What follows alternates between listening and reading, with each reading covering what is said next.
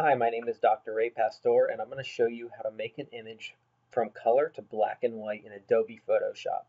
All right, this is very simple to do. So the first thing, obviously, you need to get your photo. So you pull your photo into Photoshop. You can see this is a picture of a guy surfing pipeline. Um, so what we're going to do is I am going to go to, so very easy. It's very easy to do. At the top of the screen here, you're going to go to Image, Adjustments, and you're going to find black and white.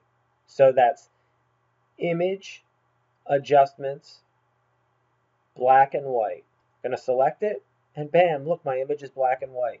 And the cool thing about this is I can even change how, like, some of the areas that are black and white within the image. So, for example, if I take my greens, I can actually make this wave look more in depth or take away some of that depth in the center, right in here, by just changing my greens, the highlights.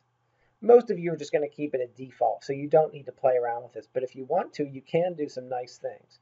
Click OK, and voila, black and white. Undo it, and I'll show you again. Image, adjustments, black and white. All right, thank you.